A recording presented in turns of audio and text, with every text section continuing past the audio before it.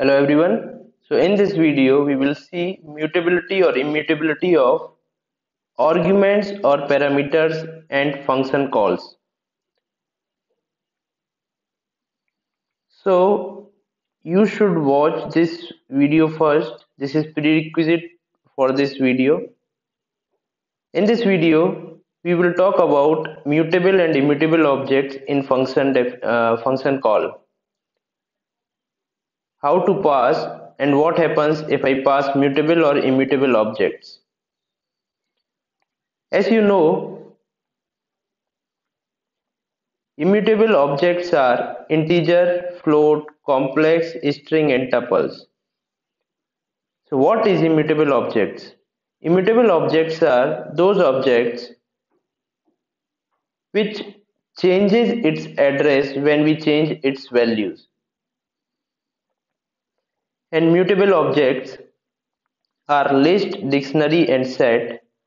So mutable objects, if we change the value of mutable objects, it does not change its location. So let us see if I pass immutable objects to a function. We will try to pass integer to a function and see what happens with immutable objects. We will try to write a function fun that receives a parameter a and then it changes its value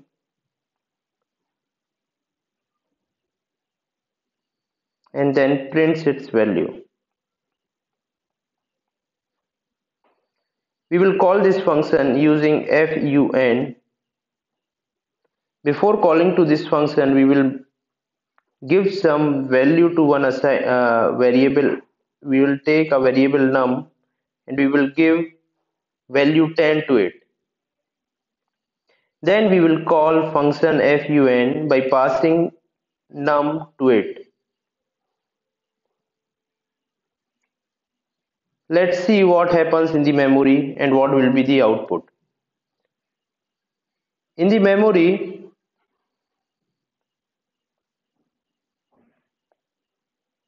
when our Python program starts executing, so it will start from def. So first it will create an object fun in the memory. Then it comes to num, so it will create a num variable.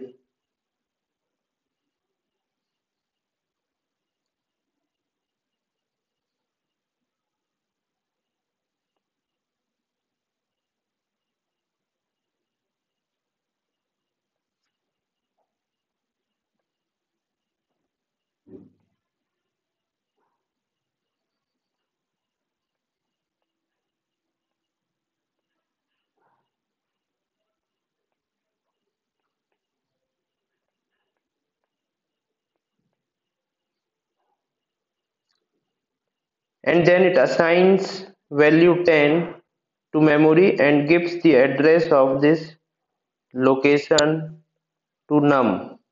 That means num is now pointing to this location.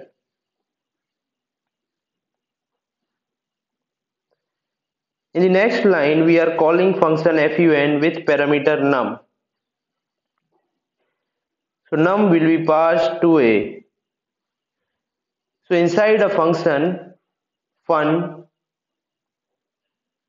a variable a will be created and it will have value 10. So because 10 is coming from num, so it will also point to num. It will also point to memory location 99 where 10 is residing. Now let us go inside the function where a is equal to a plus 2 is happening. That means it is increasing the value by 2. So it is making the value to 12. So now the new value of A is 12. So it will not change the value of location 99. Instead of it, it will create another value 12 in the memory and it will start pointing to it.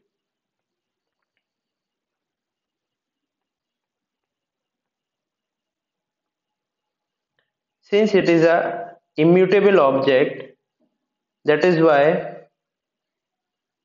the address has got changed and it is pointing to new value.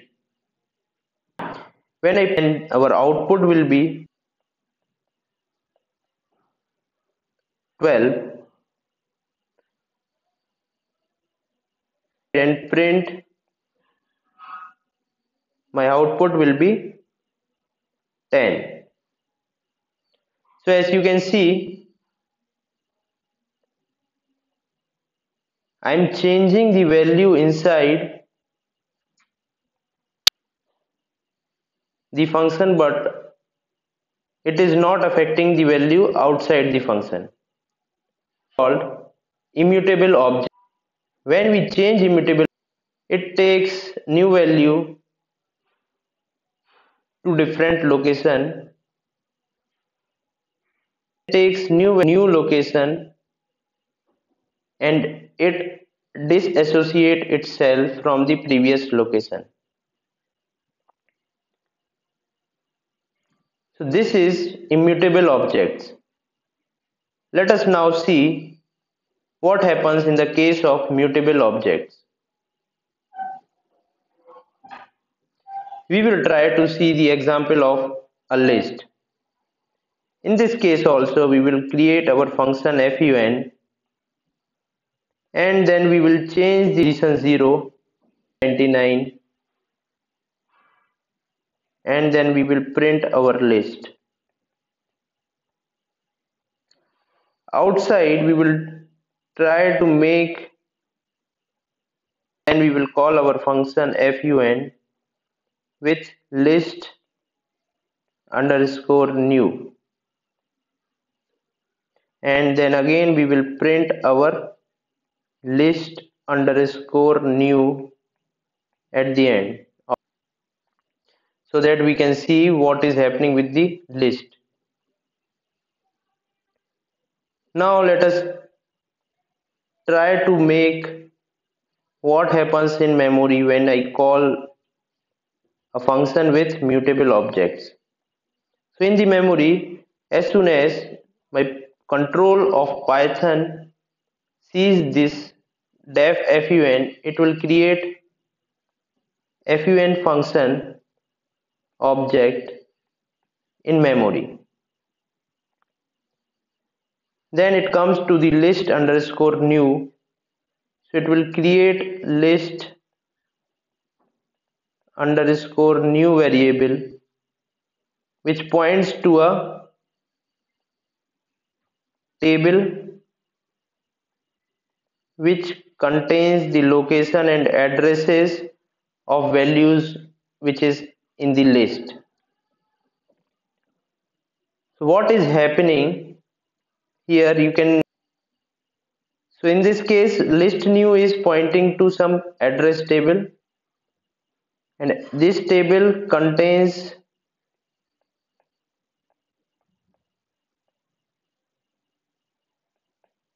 the values which are at address x, y and z. That means it is pointing to these locations.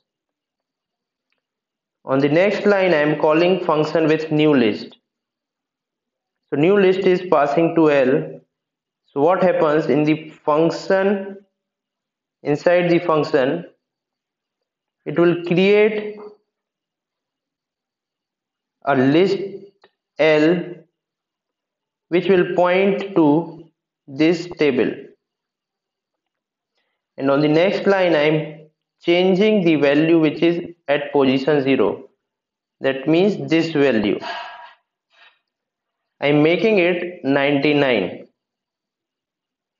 So 99 will be created inside the memory with new address P, and the address which is inside this block will change to new address P. Then it will be pointing to this location, and the other location will be disassociated. When I print my output on the next line, it will print 2 and 3.